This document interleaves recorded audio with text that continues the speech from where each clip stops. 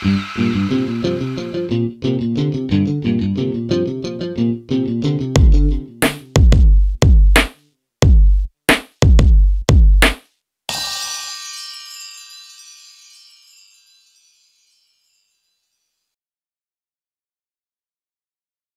is the 2012 Ford Edge, and I want to talk about the remote start, and how to get in the vehicle with the key.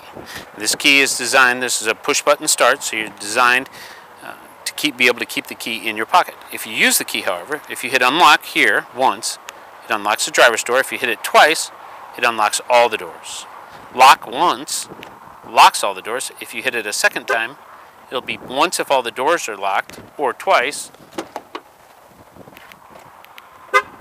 if one of the doors isn't shut all the way. Okay. Back here, if you hit the trunk twice, it opens up the rear tailgate. Okay.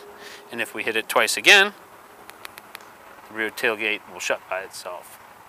And so, this is the mall finder button. Okay. If you want to find the car at the mall, you hit it. Car starts to beep. Press it again to stop it.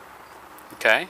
Now, if we want to remote start the car, we press lock once and remote start twice, and the vehicle will start. If we want to turn it off, we press the remote start once and the vehicle will turn off. Okay? So now, if we have the key in our pocket, okay, and the car is locked, and we come up to the vehicle, when I reach my hand inside the handle, the car unlocks. Okay? When I get out of the vehicle, if I touch this bump here, the locks automatically lock. So, unlock, and then lock. Okay? Unlock, and I get in the car.